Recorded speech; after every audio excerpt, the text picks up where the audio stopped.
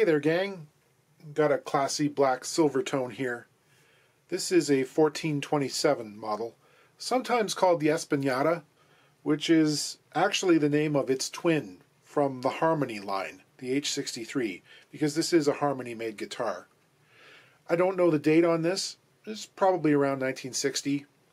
This model was made from 1955 until 1964. This guitar has a truss rod in it, so I know it's made after 56.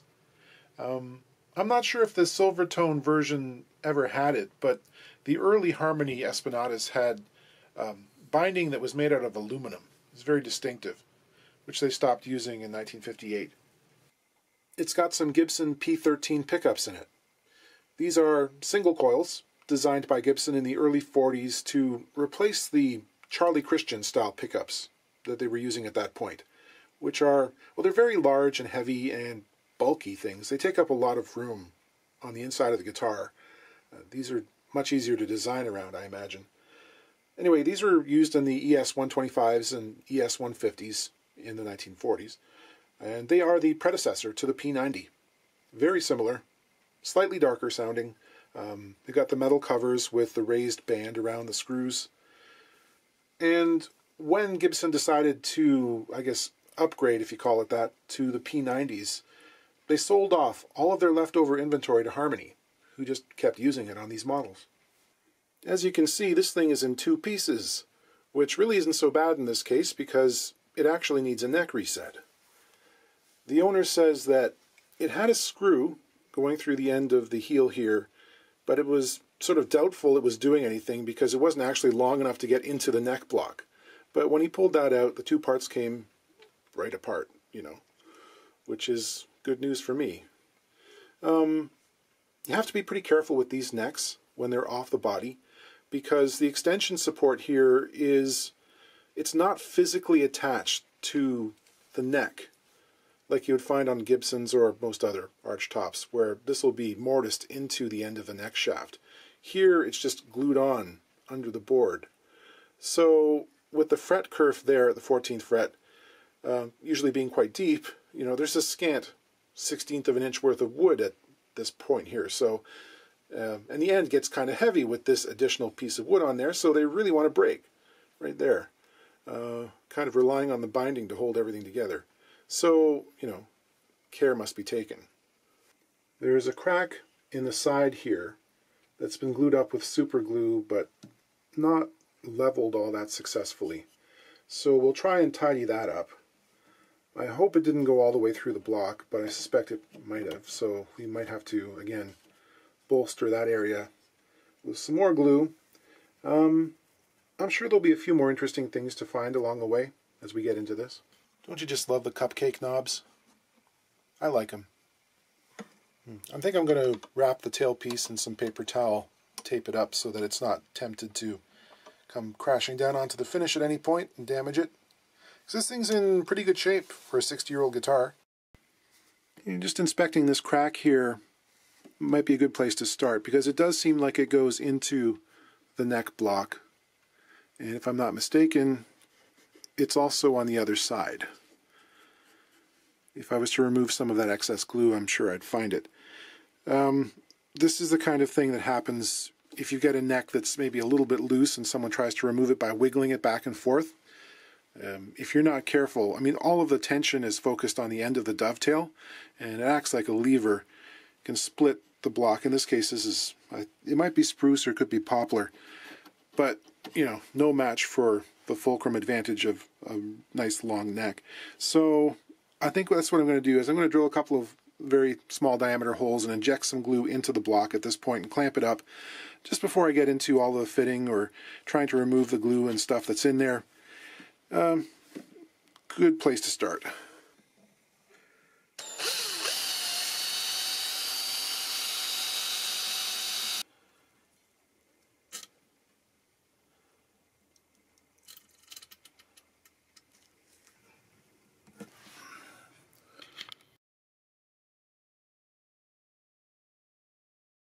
Here we have a 12-string Ibanez. I haven't had a 12-string on the bench for several months now. Missing that special brand of frustration that only a 12-string can produce. This is an attractive amber color. I don't know the model number. I think it's an RT. And the task is to swap out this bridge for an identical one that doesn't have some damage on one of the saddles. You can see it right here, how one of the wings is broken away. I mean, this thing is still fully functional as it is, but the owner has a bit of a collection going on and would like this to be in better shape for posterity. And as it turns out, this particular Goto bridge was discontinued a couple of years ago, but he managed to find one still on the shelf. It needs a setup. 12 strings are by their nature a cantankerous machine. They don't make it easy for you. And the other thing is, dialing in a really nice setup is often too time-consuming for them to do at the factory. So there are a lot of 12 strings out there that are more difficult to play than they need to be. There's always a compromise between the fundamental strings and the octaves, both in intonation and in string height, and also in things like the height of the nut slots too. There's a lot of fine tuning that can be done, to the point where you're sometimes chasing your tail.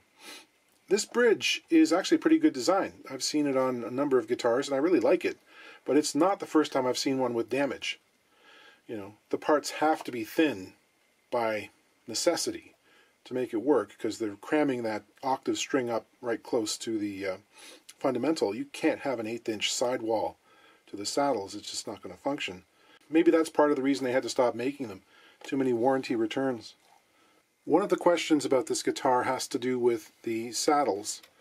You can see they're quite tall, and the screws have been drawn out to basically the end of their travel. So the question is, this guitar does seem to have a shim in the neck pocket. Is that shim necessary? Or maybe it could be a thinner shim. We shall see. This is the kind of experiment it's nice to do with the original strings on. I'll slacken these off and we'll loosen the screws and take that shim out and see what happens. I'll pop a capo on to try and keep them in some kind of order.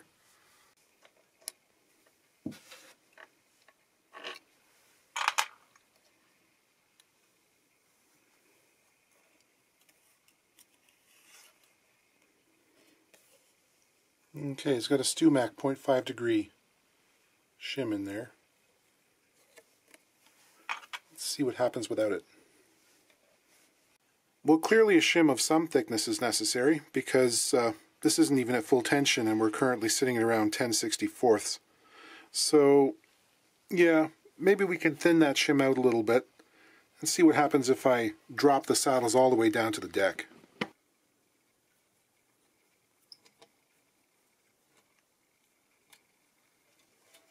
So yes, even at its lowest workable point, the action is still kind of outrageous at 8/64. So it needs the shim. What I can do is take a little bit off the current one. So measuring this, it tapers over 75 millimeters of length from just under 50 thousandths to somewhere around 10 thousandths. Let's reduce that by, say, 15–20%. And that should get us into a nice, comfortable working height. I took all the screws out of the bridge and encountered resistance. Rather than just having the ground wire loose and held by pressure, they soldered it on with solder to the bridge base. There's nothing wrong with that, but it does mean I have to take all the screws out of the pickguard to get at the wire. I scuffed up the area on the bottom of the bridge and replicated their technique by sticking down a piece of conductive copper tape. Solder, or solder, doesn't like to stick to the chrome plating, but it does like the copper. I'll just call attention to something here. I got the 2 screws at the front installed, and then I was sighting down the ones at the back of the bridge, and something seemed funny, because I couldn't see holes. I could see, like, indents for a pilot drill, and that's exactly what they are. For some reason, the holes in the original bridge are a couple of millimeters forward of the new one, but strangely, the guitar has been punched for the spacing of the replacement, which is very nice of them. I just have to drill them out. I really should go ahead and fill the original holes, though, to do it right, because they're very close, and I wouldn't want them to sort of wander or break out or anything.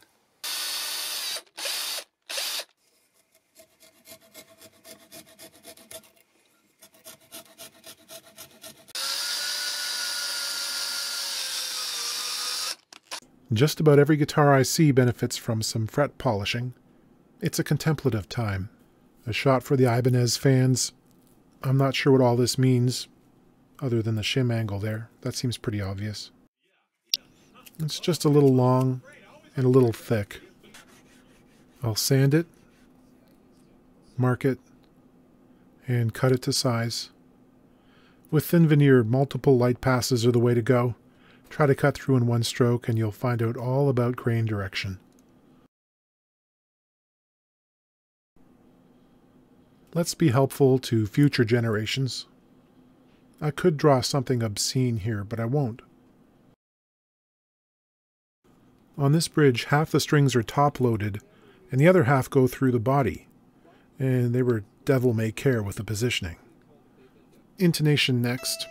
It takes twice as long as usual, but this is a 12-string that you can get right in tune with itself, which isn't always the case. It's kind of nice. Obviously slacken the strings before moving the saddles. The octaves are adjusted just like miniature Floyd Rose saddles from above. Something arises. You can see by the hole in the headstock there in the middle that this used to have what I assume was a string tree or retainer.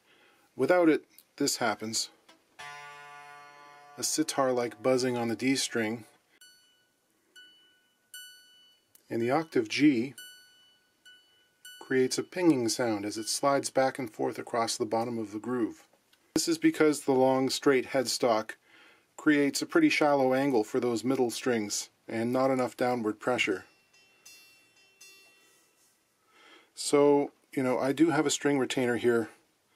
The only one I've got at the moment is this rather nice roller one, which I think will function. It's narrow enough if placed in that area. So yeah, let's give that a try.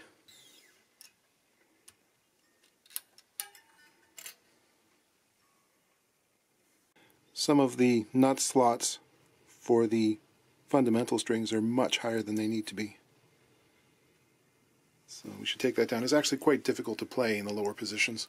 You almost can't blame them at the factory for leaving them high, because going too low with one slot is just disastrous, because making a new one of these nuts is, I'm sure they buy them in bulk, but still, setting a nut up like this takes forever on a 12-string. Yeah, that's better. The thing is, there can be a real discrepancy between the heights of the strings, and when you go to grab one during a chord, you grab that fundamental and it takes a while before you reach the octave. It feels kind of unsecure in your footing. So it's nice if you can get the tops of the strings fairly close to each other, in the same plane, I mean. Alright, that's enough to cure my 12-string cravings for a little while. We'll plug it in and see what it sounds like.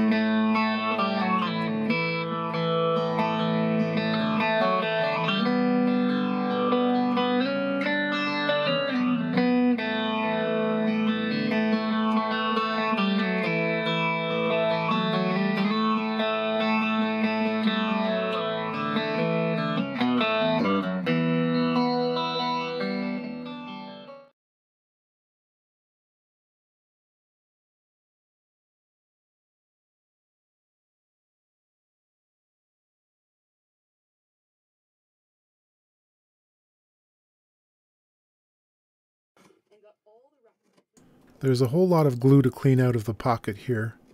I think they're relying on it more than the fit of the actual parts to keep things together. And the area of the extension wedge doesn't seem like it was ever seriously prepped to fit the soundboard, so I decided to make it reasonably flat to give me a bit of a head start when shimming it. I'll put the body in my padded cradle to start addressing the side crack. There's a real hump of glue, so I'll scrape it down with a razor blade, the corners protected with tape. I'm getting a strong smell of blue cheese.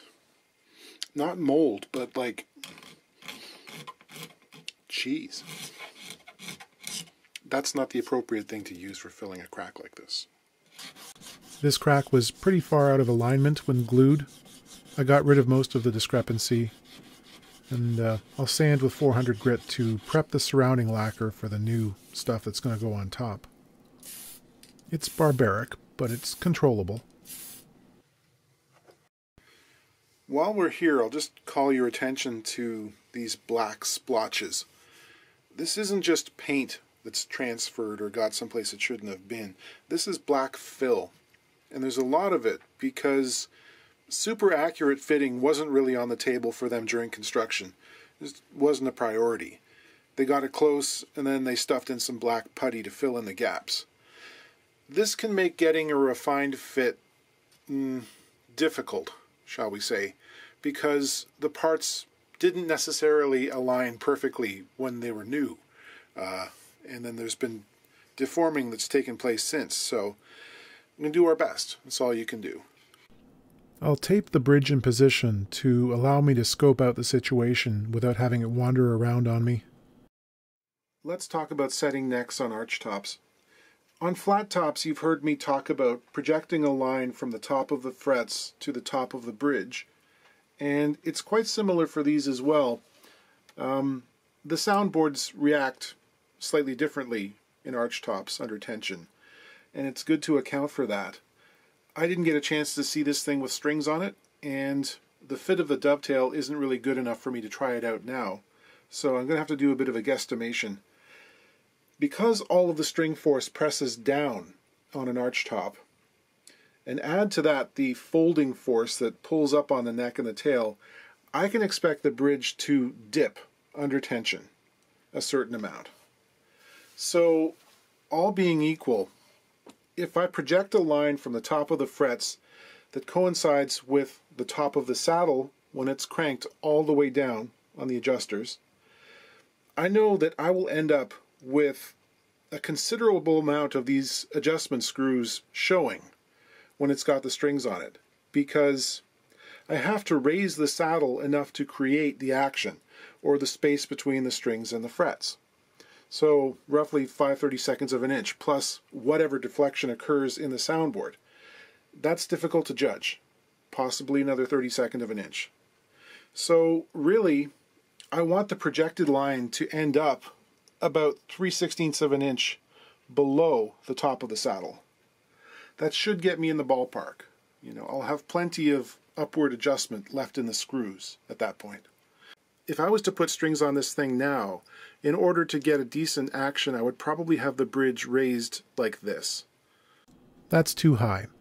When we talk about neck resets on arch tops, it's often not because the action itself is too high per se, but rather we run out of adjustment on the bridge screws because the top has become sunken or the neck has pulled up. Now there are a number of different situations and various ways of dealing with this. This end pin has been glued in very securely. I can't pull it out without damaging it. So I'm going to put on a little block here to raise that off the bench. So I'm not putting all of the pressure just on that end pin, which could possibly, stress or do damage to the interior block. So, I've got a good solid base on which I can rest the guitar. Just have a look at the fit to begin with. There's a gap at the top, there's a gap at the back, so it's possible there's a slight hump in this area in the center, which doesn't surprise me given the crack that went through the sides. If I try to fit it like this, it's very difficult because I've got sort of point contact in the center. I'm going to start removing material in the middle rather than at the end. So it might be beneficial for me to try and file this center area out a little bit.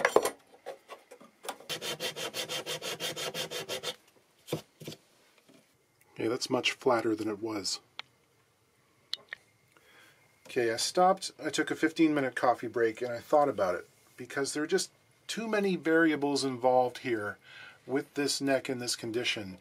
I don't know how it's going to respond under string tension, and that's just too big a gamble for me, because it's possible the neck bends forward enough somehow to offset the issue with having the bridge too high. So I'm thinking the best thing for me to do is probably to put a screw into the neck block there, as was previously attempted, and just to hold it in place to see what happens when I put strings on it. It seems the safest course of action. I'll plug it afterwards, it'll be okay.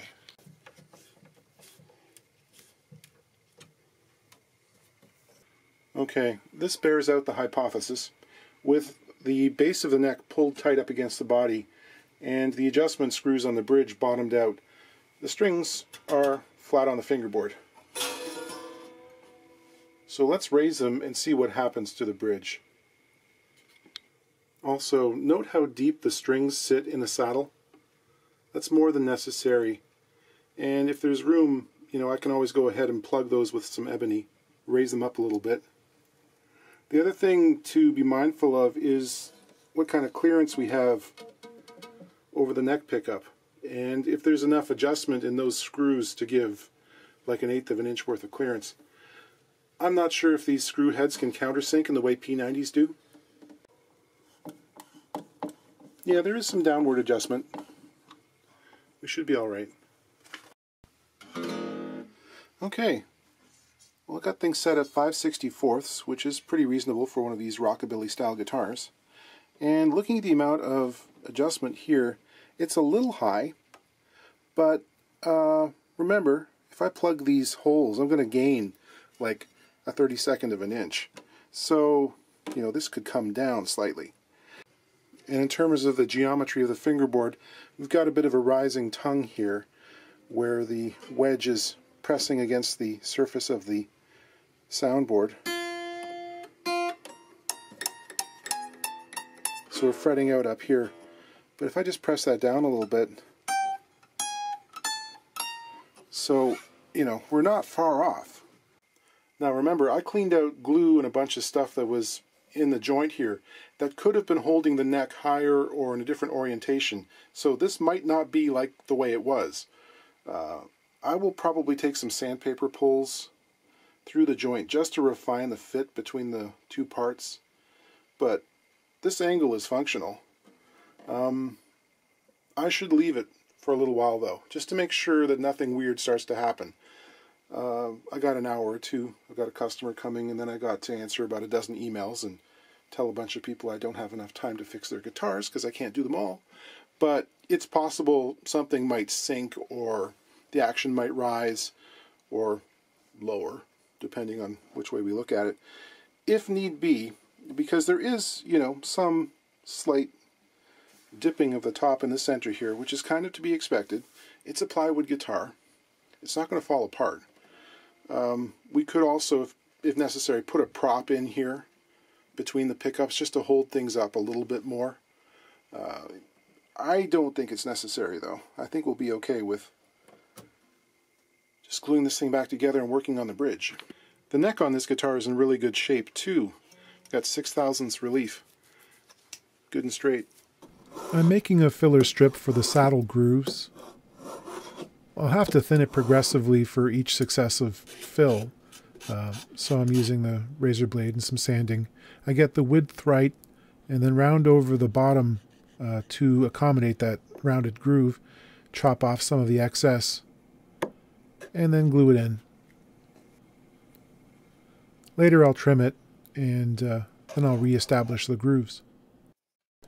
Because in this case I don't want to change the angle of the neck, the sandpaper pulls go out to the side here, and they're full width, rather than front to back.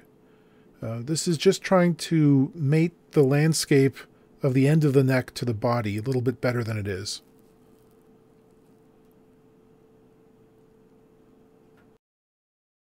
I need to make a shim for the neck pocket, so I'm scraping some veneer. This is about 12/1000 of an inch wide. I'll glue things up using fish glue in this case. The neck seats well, and I can use that screw as a temporary clamp. The plane of the neck is okay.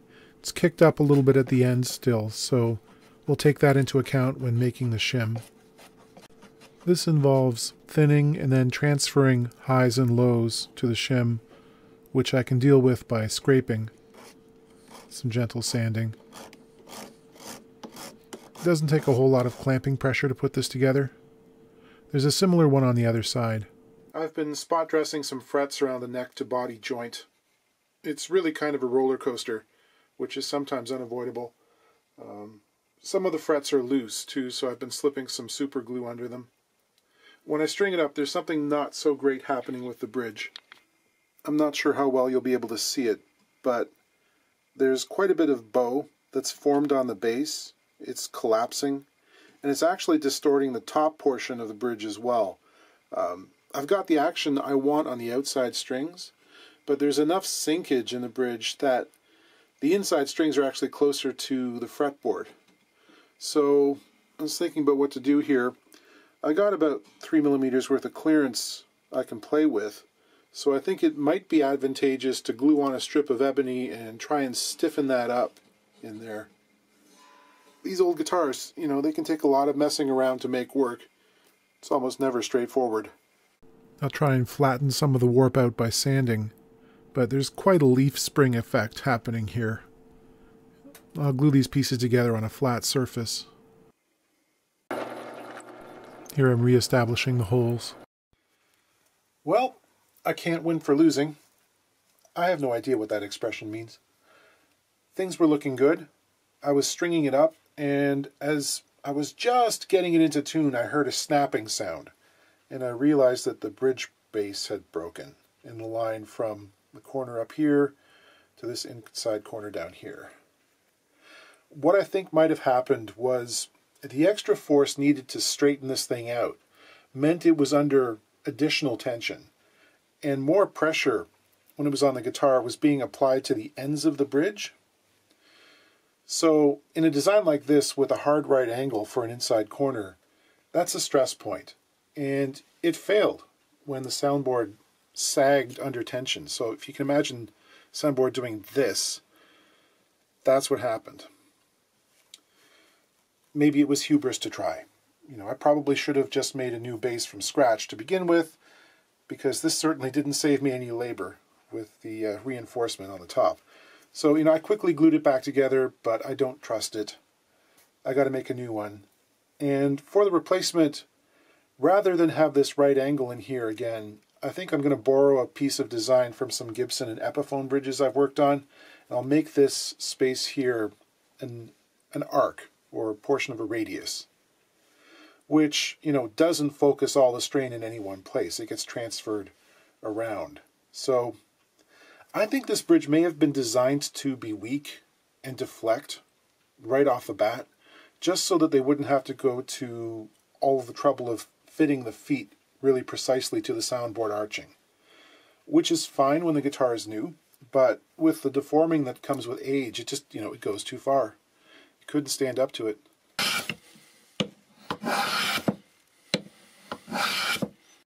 Big old plastic profile gauge. It's very handy. I'll transfer the arch, and that will save me some time. Here I'm fitting the bridge base by sanding, which is more like marking the high spots, which I'll then get rid of with a scraper, and then go back and sand again. So the guitar originally had a pick guard, which has since disappeared, and the owner has picked up a replacement here. He's going to live with the fact that it's glaringly white in comparison to the aged plastic that's on there. Not much I can do about that. He was also concerned that the front hole isn't drilled, and though there seems to be a pilot hole on the back, kind of, you know, it doesn't line up with the hole that's in the guitar, and that doesn't surprise me at all. You know, some kid had a job on the drill press, and the location of the hole in the guard didn't matter that much because, you know, wherever it landed on the guitar, that's where the screw goes. You know, close was good enough in these. What's interesting to me is that in the reproduction, the hole for the bracket screw doesn't seem to be the right size. It's a funny guard, you know. I looked at a bunch of pictures online, and apparently this does go over the pickup rings sort of centered on the pickups, but I don't know. It's a weird shape. I don't like how this was executed. I might actually go back and sand this some so that it's a little more elegant in this area, if you know what I mean. I got to look at the pictures again to see how it appeared on the originals, but I don't like the way it's interacting with the binding. It's wrong. Well, we'll see what happens when I put the bracket on. Apparently there's no washer either.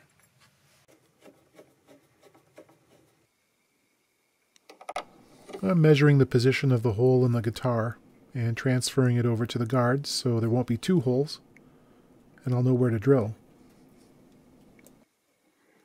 There are a couple of big scuffs in the upper bout which had previously been inked in, but I think they could use a little drop fill of lacquer. I don't think you'll see very many more Harmony Electrics on the channel anytime soon. Stringing up. I'm pretty sure if you go back and watch the last two Harmonies I filmed, it was the same thing, because they all seem to break strings. New strings, because of the lousy wire cutter tuners on them. And this player, of course, likes flat wounds. What are the odds I'm going to have a spare 24 flat wound G hanging around for just such an occasion? What are you going to do? Spend another 25 bucks for a full set and just use the one string? He's got some at home. You know, I'll use a chunky plain steel string for now to get by. I have to wait a couple more days before leveling and polishing the lacquer repairs, but I think I'll plug it in now and we'll test it out.